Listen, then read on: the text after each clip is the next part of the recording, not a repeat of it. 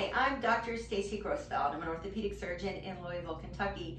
Today I'm going to talk a little bit about hyaluronic acid. It is an injection we use to treat the symptoms of osteoarthritis.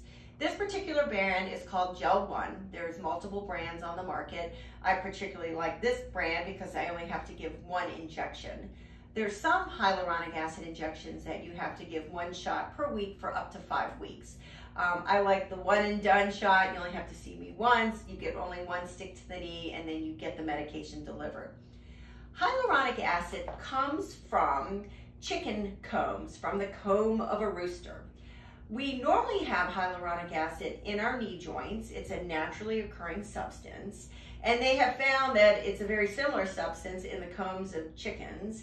So what happens is it gets extracted, it goes into a lab, gets purified, somewhat modified to cross-link it more, which makes it a thicker, more viscous fluid, which improves the durability of the hyaluronic acid.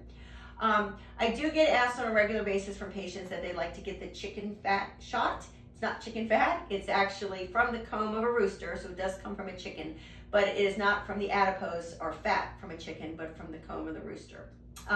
The hyaluronic acid is delivered into the knee joint. It does not grow new cartilage. It helps to treat the symptoms of osteoarthritis.